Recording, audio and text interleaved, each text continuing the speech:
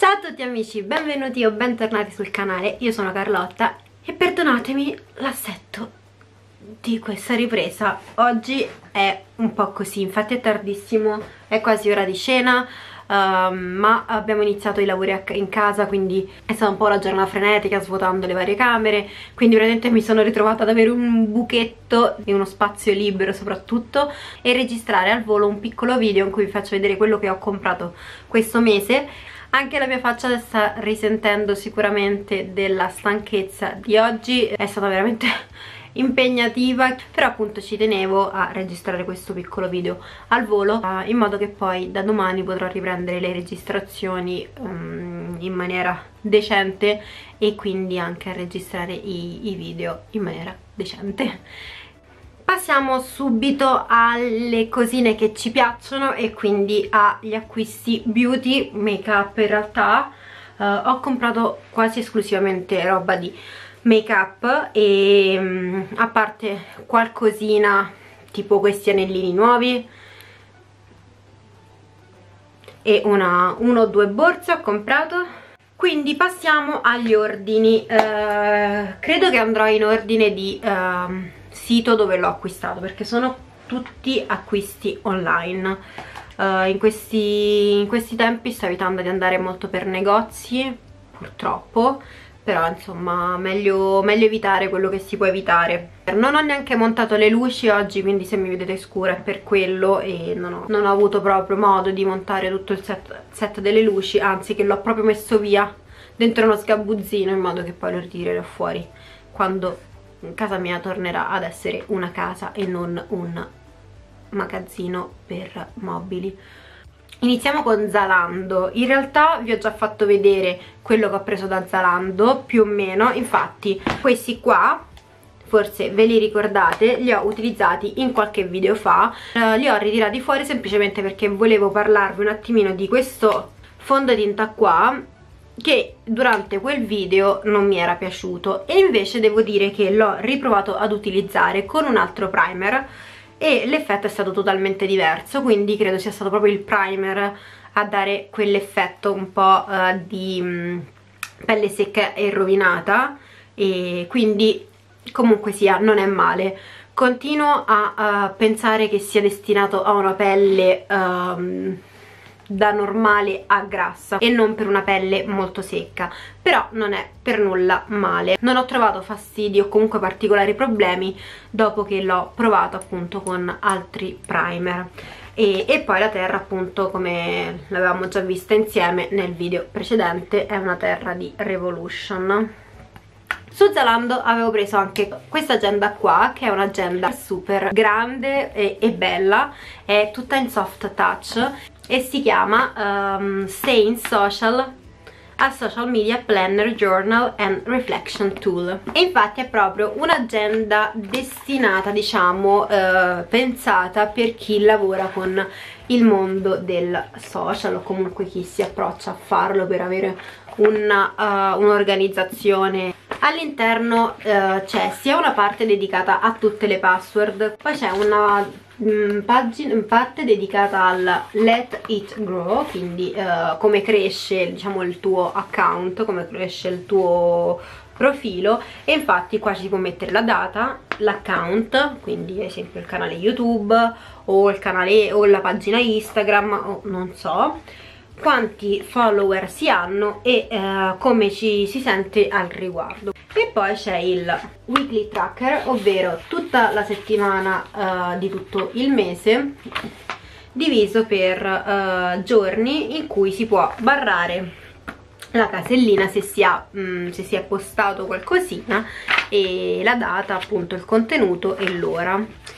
E poi per ogni appunto mese c'è un bel po' di pagine in questo modo, dove ci si può mettere il post che si è o postato o che si pensa di postare, anche per tenere, diciamo, bene a mente le idee. Passiamo poi al sito di Astra, Astra Makeup. Questa volta ho ordinato dal loro sito ufficiale. Allora, in realtà non ho comprato molto, ma semplicemente perché c'erano delle cosine che mi mancavano per realizzare una full face completa di Astra, quindi ho preso veramente quello che mi mancava, più 2 o 3 cosine che mi ispiravano, e soprattutto ci sono i saldi, quindi ho pagato veramente una stupidaggine. Astra è il mio brand low cost preferito in assoluto, la qualità è eccezionale, è un brand totalmente italiano, è veramente pazzesco, e in più sono super carini e super disponibili, quindi insomma veramente una bella azienda che ho rivalutato tantissimo nel corso degli anni. Il pacchetto mi è arrivato in questa scatolina con anche una letterina personalizzata proprio destinata a me, con scritto a penna Carlotta, e è una cosa super super super carina, e veramente pochissime aziende lo fanno.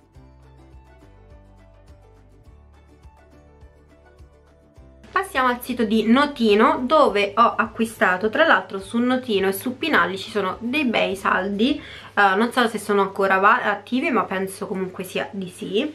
E su Notino ho preso anche 2 o 3 cosine di skincare. Infatti ho preso una maschera della Garnier, la Nutribomb al latte di cocco, l'acqua micellare bifasica sempre della Garnier, che io adoro, mi piace un sacco. All'inizio usavo quella rosa per pelli delicate, e poi una volta ho provato questa qua, che è l'acqua micellare bifase con olio di argan, e mi ci sono trovata benissimo e la preferisco. Una mega crema di Avon Care che è al burro di cacao, e io amo follemente le cose aromatizzate al burro di cacao, cioè veramente è uno di quegli odori che cioè io me lo mangerei, mamma mia. È una crema per viso, mani e corpo, da pelle molto secca a secca. Questo è uno dei miei fantastici acquisti inutili, ovvero un ennè per tingere le sopracciglia, che ho pagato 80 centesimi. Ah, io non vi ho detto i prezzi, ma tanto ve li lascio qua comunque sia in come sempre, poi vi lascio i link giù nell'info box. Questo è proprio l'ennè classico. L'unica cosa è che mi è arrivata la scatoletta, tra l'altro senza istruzioni, credo che siano queste, ma in una lingua che non so se è polacco, cioè io non lo so, cioè veramente non lo so. Anzi, se qualcuno riconosce questa lingua e mi vuole aiutare, io accetto volentieri l'aiuto, perché non so assolutamente come utilizzarlo. Mai utilizzato l'ennè, non so neanche se va miscelato con dell'acqua o se va utilizzata la polvere pura, veramente non lo so. Poi un eyeliner di Maybelline che è Hyper Precise All Day Matte, e questo l'ho provato sulla mano, ho fatto proprio un disegno di un occhietto e è super super super super preciso e molto ultra nero, super nero, e quindi non vedo l'ora di provarlo questo qua, perché non ho provato quasi nulla delle cose che mi sono arrivate, perché sono arrivate tutto in questi giorni. E poi 2 fondotinta che sono un po' la mia fissa del periodo. Cioè ci sono dei periodi in cui compro soltanto fondotinta, periodi in cui compro soltanto, non so, ciprie, un periodo bronzer, un periodo blush, adesso fondotinta.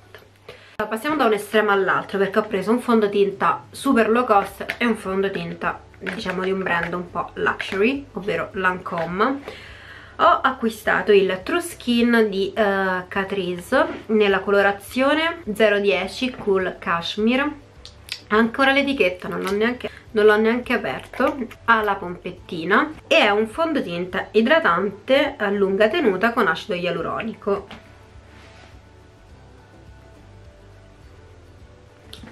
E poi il Tinty Doll Ultra Wear di Lancome.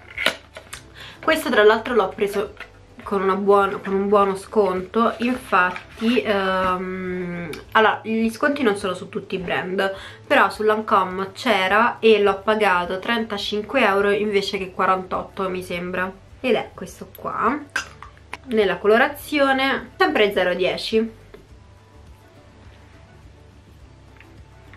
Sembra molto più scuro, ma in realtà è semplicemente per via della confezione. Il colore all'interno è piuttosto simile. Poi Pinalli. Pinalli ho acquistato, allora, una semplicissima matita nera di Neve Cosmetics, e sono le mie matite preferite, e questa è la liquirizia, ovvero quella classica nera. Poi ho preso allora, dopo l'ultimo video, spero voi l'abbiate visto perché veramente sono troppo soddisfatta del mio trucco in quel video, quindi se non l'avete fatto correte ai ripari perché ci tengo veramente tantissimo, grazie. Mi sono resa conto di avere pochissime cipria in polvere libera, ne ho credo 3. Sì, 3, una di Essence, una di Revolution e una invece di Make Up Forever, che però è quasi finita perché veramente quella è un po' vecchia, non la utilizzavo da un sacco, quindi insomma ne volevo prendere una nuova e ho preso la Baking and Setting Powder di Nabla.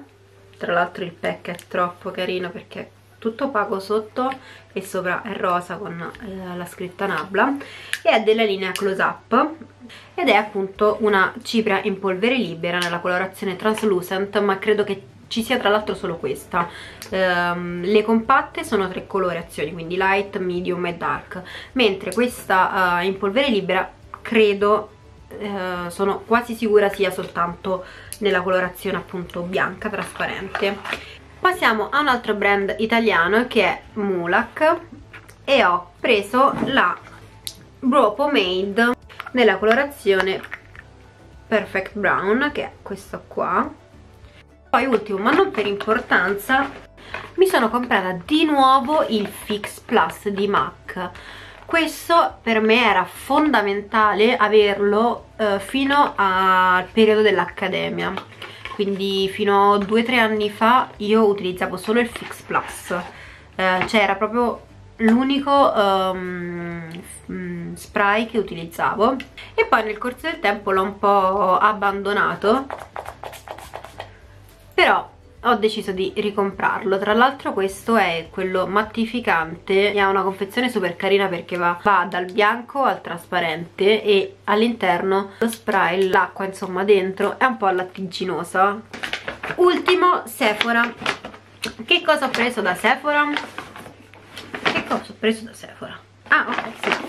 Allora, intanto mini size del detergente di Fresh, era un po' che lo volevo prendere, è il Soy Face Cleanser ed è il detergente appunto alla soia. Siccome praticamente 5 detergenti su 6 a me fanno reazione, allora ho preso la mini size, anche perché costicchia e quindi non mi andava di buttare magari 30 euro per un detergente e poi mi dava fastidio, e così da provarla appunto, e nel caso se mi piace prendo la full size, esattamente come ho fatto con il tonico che ho adorato.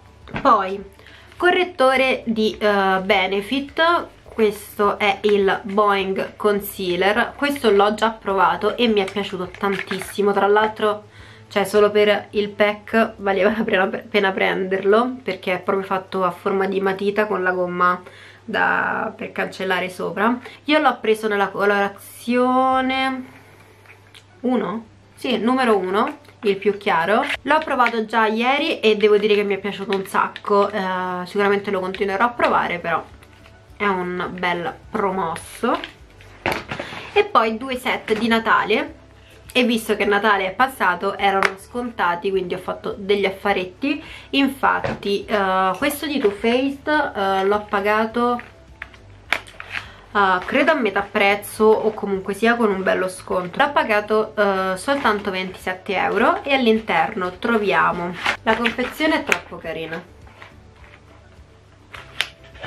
Allora, una palette occhi, una palette viso e un mini mascara. Allora, la palette viso all'interno ha un blushino e un illuminante. Peccato l'illuminante sia dorato e non più chiaro. Una palette occhi che ha questi colori, non l'ho ancora swatchata, mamma mia. Allora, lo shimmer mi sa che non è granché.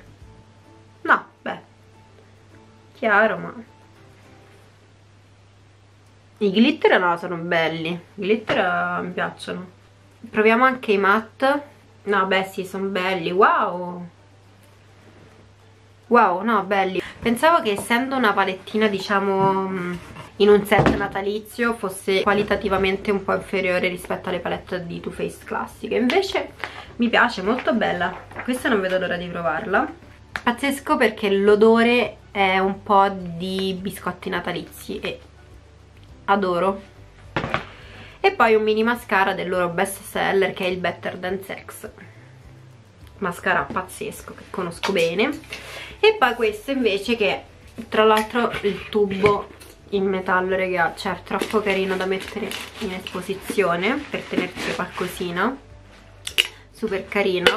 Questo barattolino qua che ho pagato 34 euro, non mi ricordo i prezzi originali, però comunque erano belli scontati.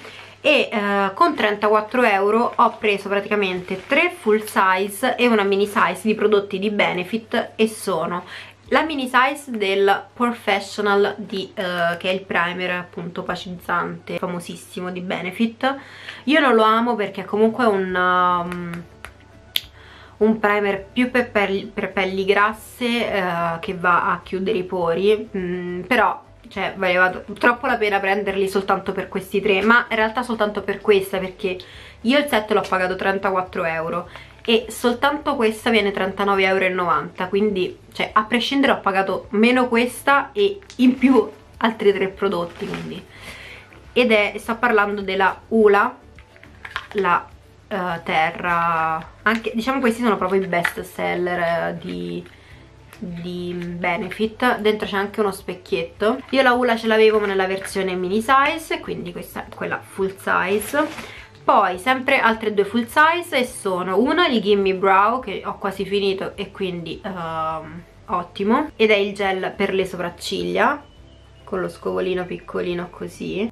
E poi il Day Real, che è il mascara, e io questo non l'ho mai provato, questa versione qua non l'ho mai provata, questo scovolino qua. E speriamo bene, anche perché io sono sempre alla ricerca di un mascara che renda le mie ciglia, non dico belle, ma insomma un po' meglio, un po' meglio di così. Sono fiduciosa però, quindi non vedo l'ora di provarlo. E anzi, ditemi voi se magari vi interessa vedere tutti questi prodotti all'azione. Tanto credo di avere proprio tutti gli step per una full face, perché generalmente quando faccio acquisti compro sempre un pezzo per ogni step, a parte il fondotinta che ne ho presi 2, però credo di avere veramente tutti gli step per una full face. Il fondotinta ce l'ho, il ce l'ho, la setting spray ce l'ho, il brown ce l'ho, il blush ce l'ho, il liner ce l'ho, ce l'ho, il eyeliner ce l'ho, sopracciglia ce l'ho, mascara ce l'ho, palette ce l'ho. Ho tutto per una full face, sono proprio brava. Quando faccio gli acquisti li faccio mirati, ecco, sì, questa è una cosa che faccio spesso, cioè ne faccio tanti ma quantomeno mirati. Cioè compro, magari ecco, non compro 5 bronzer, magari compro un bronzer, un blush, un illuminante, una cipria.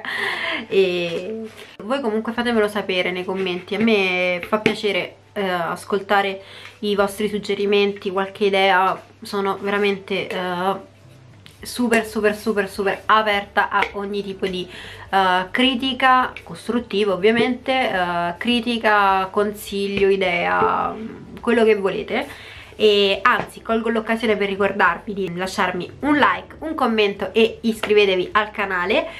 Se vi va di seguirmi anche su Instagram, vi lascio qua il mio nickname e noi ci vediamo al prossimo video. Vi mando un grande bacio e buona serata. Ciao!